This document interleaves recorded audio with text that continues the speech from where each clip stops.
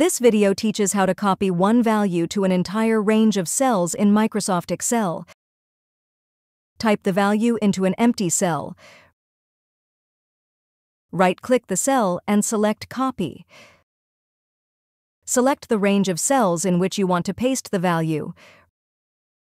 Right-click the highlighted range and click Paste. Every cell in the selected range now contains the same value. Filling a continuous column or row. Hover the mouse cursor over the bottom right corner of the cell. The cursor will turn to crosshairs. Click and drag down the column or across the row to fill all cells. As long as Excel does not detect a pattern, all selected cells will be filled with the same value.